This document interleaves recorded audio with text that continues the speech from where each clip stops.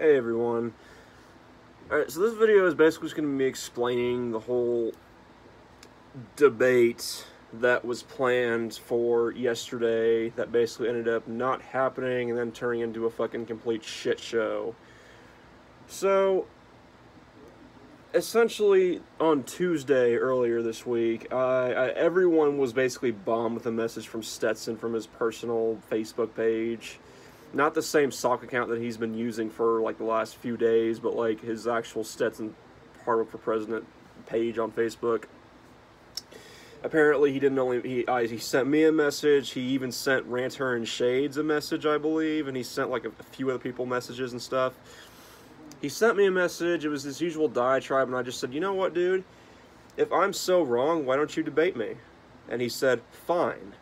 And so I asked him for a time, and he said Friday.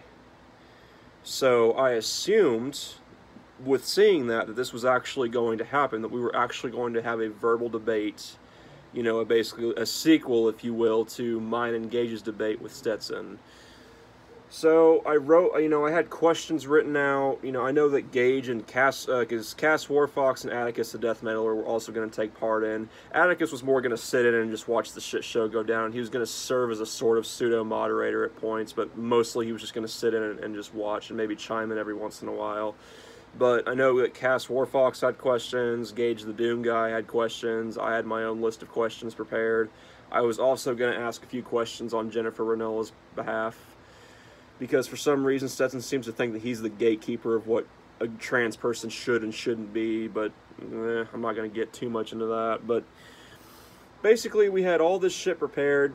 You know, I had a planned format, like I had a way that I wanted to format the debate, how I wanted it to go. I was going to be really fair to Stetson. I was doing everything I could to accommodate him, and I was up to this point I was trying to be really civil with him, which was really fucking hard to do, given the fact that he went after Jennifer's fucking family during all this, which really made me want to snap on him.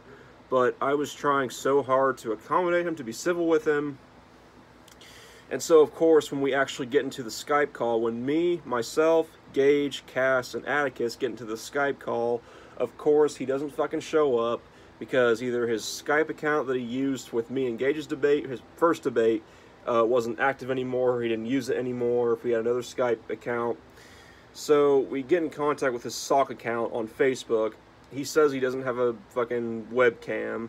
Then he says he doesn't have a working mic. So then we try to get him to a call on Messenger. So after all that bullshit, which was at this point, I think at this point, we were hitting damn near the hour mark of how long we'd been sitting there waiting for him to come in.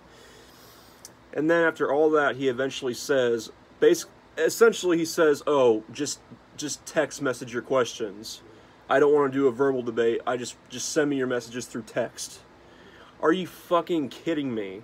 After all that fucking bullshit, after waiting for you to get into the fucking Skype call, after giving me a fucking date, you're gonna fucking do that shit?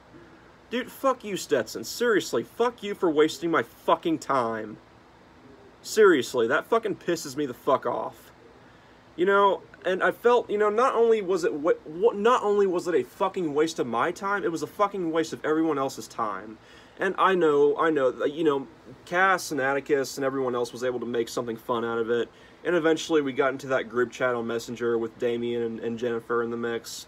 And that was fun too, but even still, I was planning, I had questions written out, I had planned for a verbal debate, and that didn't happen. Stetson bitched out and wouldn't do it. So that really, really ticked me off. Like, you don't even have the fucking consideration, Stetson, to actually just get into the debate and defend and substantiate your most recent claims. I was going to ask you about censorship, about narrow-mindedness, since you seem to be really hard on that topic, and I was going to ask you about several other things. I wasn't even going to really debate the pedophilia thing that much, since me and Gage pretty much debated that for hours in the last debate. You know, maybe Gage would have had some questions about that, or Cass, but... And I know Gage had questions about your claims that he's a racist, but you didn't want to do any of that. And I find it funny that this whole presidential campaign, which I'm convinced is just a delusion of your mind, but this presidential campaign, like, you realize that presidential nominees actually have to debate verbally. They have to defend their ideas, they have to defend their opinions, their stances, verbally. That's why they take place in verbal debates. But yet you claim to be a presidential nominee, but you can't even debate your ideas verbally. So that just, I mean, that's just another reason why we don't take your presidential campaign seriously. We didn't take it seriously in the first place, of course, but that just adds more salt, whatever. So, I don't know, I just, you know, to anyone who was hoping to see, like, an actual debate, I apologize. I think most people know at this point how it went down, but, you know, again, I know I've got nothing to feel sorry for. I know Atticus was telling me that I've got nothing to feel sorry for, and I know I don't, but you know, I'm sorry that everyone's time got wasted. And, you know, I'm pissed that my fucking time got wasted for reasons I just explained, because I don't want to repeat myself here, but basically, just to sum this all up, Stetson, you're pathetic. You're a spineless, pathetic coward. And you're a piece of shit on top of that. I mean, we already knew you were a piece of shit, but you know what? Going after Jennifer's family like you did, sending her mom messages who was sick in the hospital, that's an all-new low, even for you.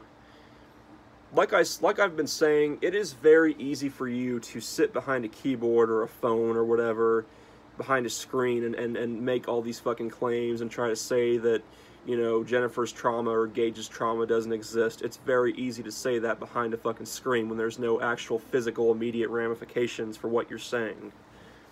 Because I doubt you would say any of this to Gage's face or Jennifer's face. Or anyone else's for that matter. Because you know that if you pushed hard enough, you would get beaten to a fucking pulp. Which would be exactly what you deserve, Stetson.